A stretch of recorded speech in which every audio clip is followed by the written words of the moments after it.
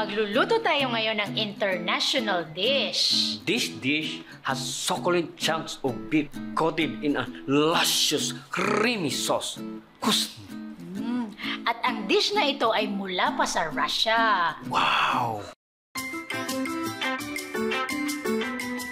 Good morning, Kuya Rice and Shine, mga kasambahay. Oh, Baby Heart, ano ba yung lulutuin natin ngayon? Ang lulutuin natin ngayon ay Beef Stroganoff. Bakit ba yung tinatawag na Beef Stroganoff? Ito ay pinangalan sa isang noble family sa Russia, ang mga Stroganoff. Gusto ko rin makakain ng pagkain ng mga noble. Tara, magluto na ta! Let's cook it right! Ito ang ating mga ingredients.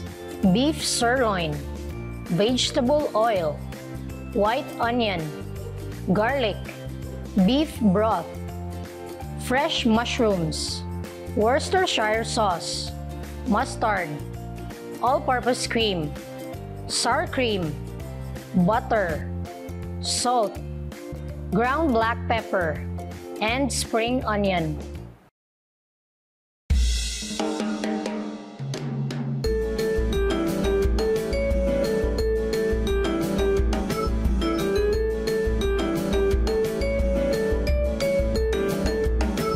Tanggalin ang silver skin ng beef at hiwain ng maninipis across the grain. Ilagay ang vegetable oil at beef meat sa frying pan at i-sear ito hanggang sa mag-brown ang meat. Then set aside.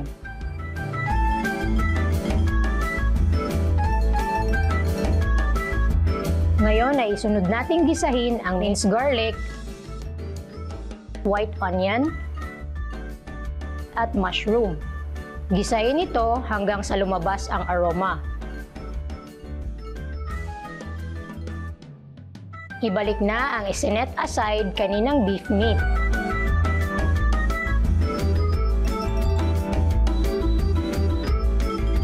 Pagkatapos ay dagdag na ang beef broth.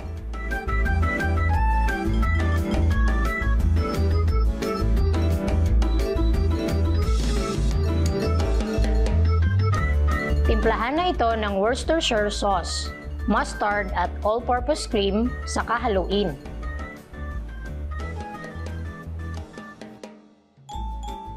Kumuha ng kaunting simmered sauce galing sa pan at ihalo ito sa sour cream para matemper ito, then ilagay na sa pan ang mixture. Then lagyan na din ng salt and pepper to taste. At panghuli ay ilagay na ang butter at haluin.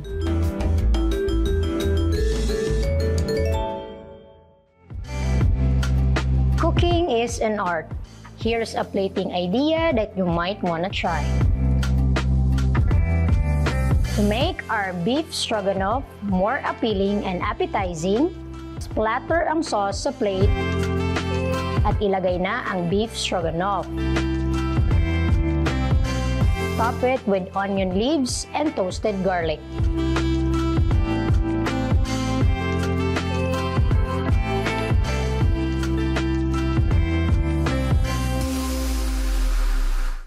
Ayan, luto na yung ating beef stroganoff.